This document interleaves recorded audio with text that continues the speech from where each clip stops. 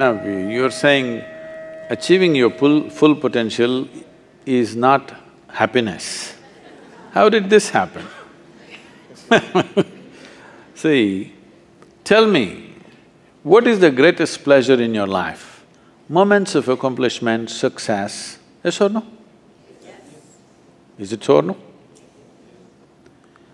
It could be in personal life, it could be in professional life, it could be in social life, but when you get to do something well, that is when you're happy, isn't it? It could be a small thing, it could be a big thing. It may be a great activity or it may be you just hit the ball straight. You know, the amount of joy, a lot of people are not coming home from the golf course because they hit it straight one day. So the question is not about this or that.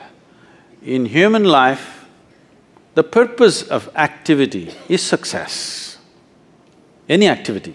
If you perform some activity, you want to do it successfully, isn't it? Don't think your children don't have it, they also have it. Only thing is, because you're nagging them continuously, they want to do something just reverse. Because reverse, they understand as revolution.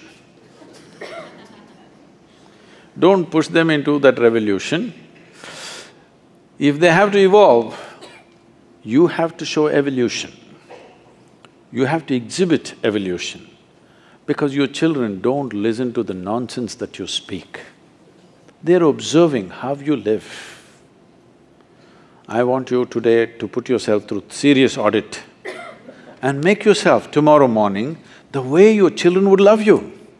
Your child doesn't need a boss, your child needs a friend. Tell me, when you were growing up, if you had some issues and problems within yourself, did you first go to your parents or to your friends? Friends. Unfortunate, isn't it? Unqualified advice will happen among the friends.